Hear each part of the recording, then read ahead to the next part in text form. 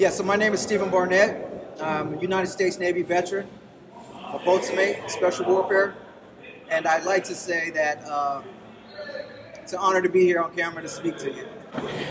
So my name is Samuel Kauahquo. I'm a Marine Corps infantry vet. I struggle with PTSD and suicide.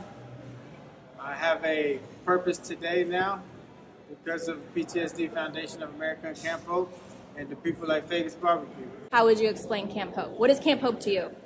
Like I said, so we are trained to deploy and fight the enemy out there all the time. But as we come back to the States, they don't allow us to have a chance to fight the enemy within. So imagine that from every era of war. And now there's a place called Camp Hope. PTSD Foundation has really done its thing as far as giving us a safe place to come and really do some real work. Game changer, it's a lifesaver. It's an opportunity to sit down and take a break for a combat veteran struggling with PTSD, for an opportunity to guide and help that individual save his life.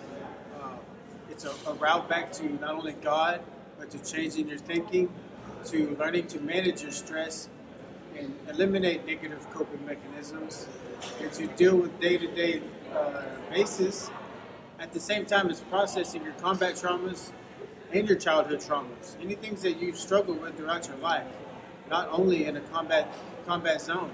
Those combat traumas is the beautiful concept of what we do because it brings us together. It's that commonality. But the holistic look at it is we take care of everything. It's saved my life, and it's just a slowdown. It's a chance to stop, interpret what you're feeling, learn what emotions are, and how to process those. Why is Camp Hope important to the veteran community?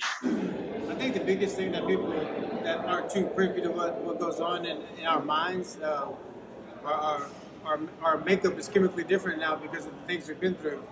So one of the biggest things that I deal with and other veterans like Mr. Stephen deals with is we believe that we're the only ones, that we're alone. I used to think I was the only one. For 20 years of my life, it's just me. I'm the only one. I'm always going to be this way. It's not true. Camp Hope has allowed me to understand and see from my own eyes that, hey, there's other people that are just like me. That they showed me that I deserve a life worth living. And that was powerful to me. And then to me, to be able to see that in others, people that I finally learned to trust and stuff again, be that example for me, it creates a discipleship there. A discipleship that teaches others that you're not alone. Veterans are at the Camp Hope campus where you guys are right now. So we have a max capacity of 120.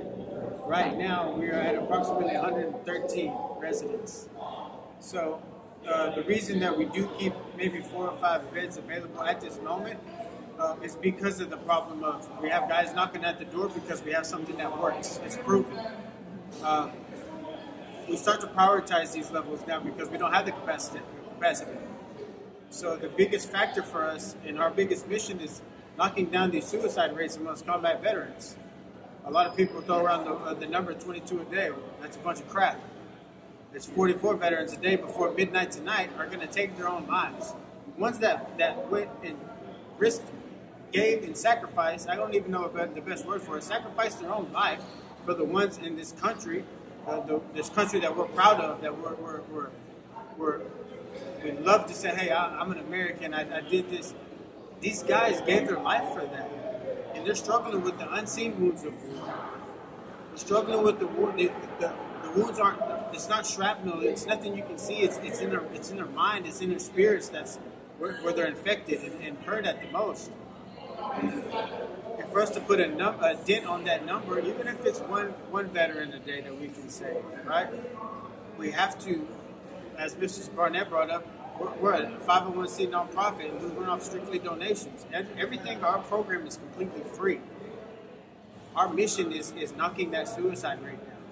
I struggle with suicide myself. I have 3 attempts in my life.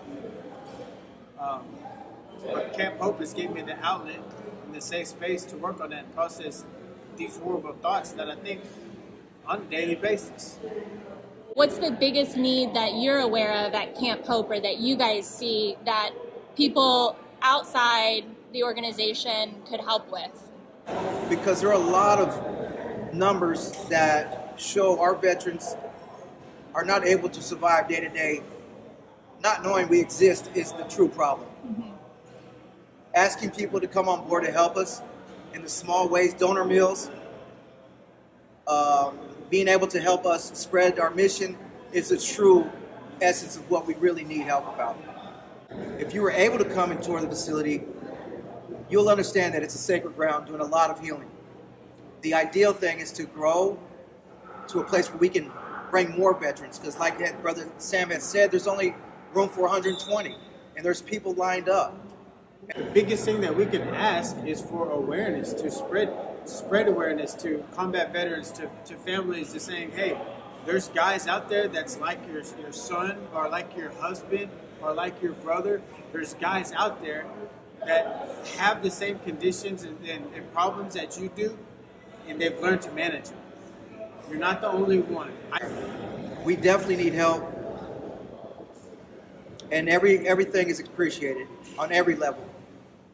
Can you guys talk about the impact of warrior groups? You ready? Yeah. So being a part of the outreach team, we have what we call a warrior group. And it's basically, we have on-site locations here in Houston, 3 of them to be, one in Fort Bend County at the United Way Center. We have another one in the Woodlands, Texas at the Methodist Church. And our third one is in Tomball, and it's at our outreach office. We also have Zoom links that are available.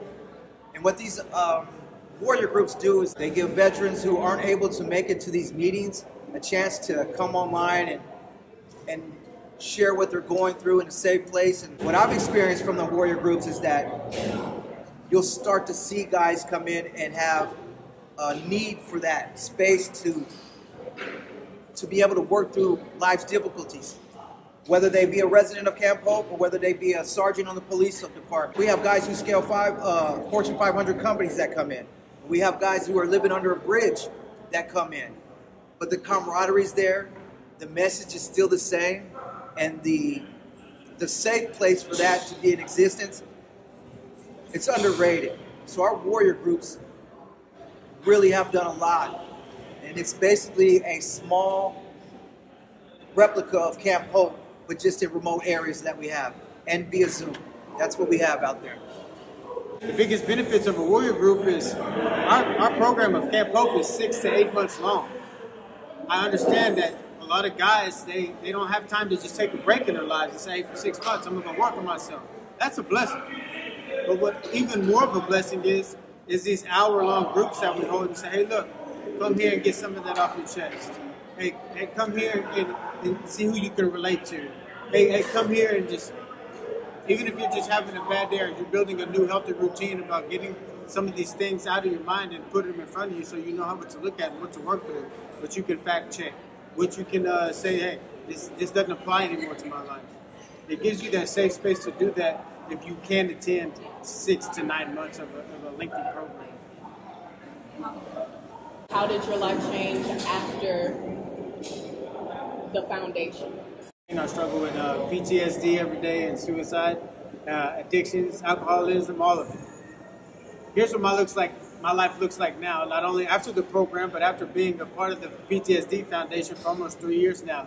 They've given me purpose. I have a family now. I have family back. I'm a full-time student now. It's gave me the chance to be a success seeker and not a failure avoider. I struggled with being a perfectionist due to combat. I had to make decisions and see the outcomes of them. Some of those were real nasty. So it made my mind to be a perfectionist. So I was scared to take new risks I didn't know the outcomes of. But now I'm doing that. I'm 36 years old. All this is new to me. And it's freaking, you can tell I'm excited about it, right? I'm looking for a home right now. I have my pre-approval for a home. I'm going to be a homeowner. My mother asked me when I was like 13 years old. She was like, hey son, what do you want to do when you grow up? I said, I want to be a homeowner. She was like, that's the weirdest answer I ever heard, but that's a damn good one, right? So I'm able to do that now. I'm able to look my parents in the eye and actually tell them thank you and I appreciate them instead of trying to place blame on them of the things that happened to me that wasn't their fault.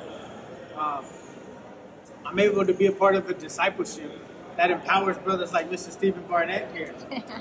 I don't know how the foundation has changed your life. What Camp Hope has done for me is allow me to look in the mirror, dissect each one of my defects, and put them to bed, like burial.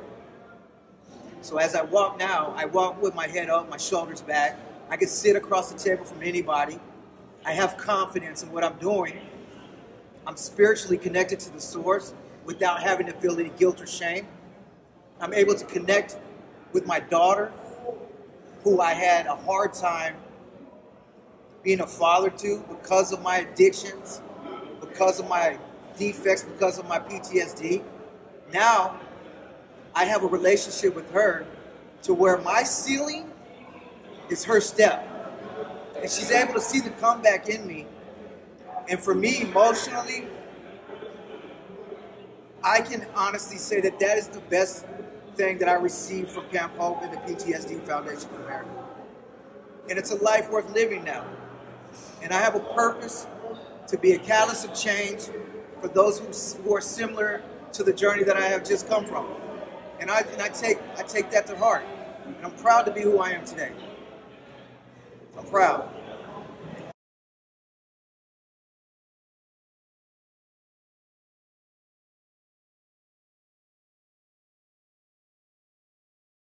Thank you guys for telling us about Camp Hope.